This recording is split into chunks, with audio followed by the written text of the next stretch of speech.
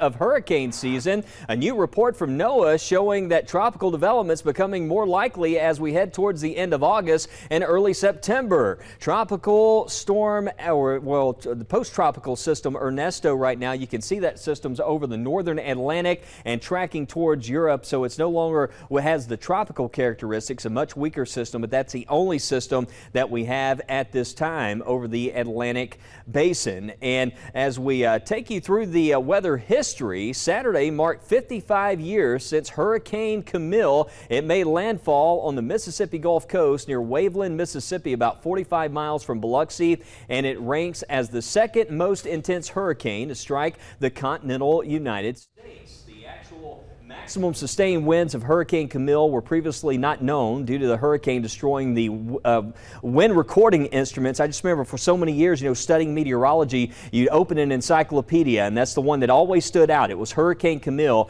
New data shows peak winds of 175 miles per hour along the coast. Damage brought on by Camille was partial destruction of the fallen trees, of course, all kinds of damage. We just, so many scenes there that emulate what we saw with Hurricane Katrina across South Mississippi, which was one of the hardest hit areas. There were 256 fatalities as a result of the event and nearly $1.5 billion in damage.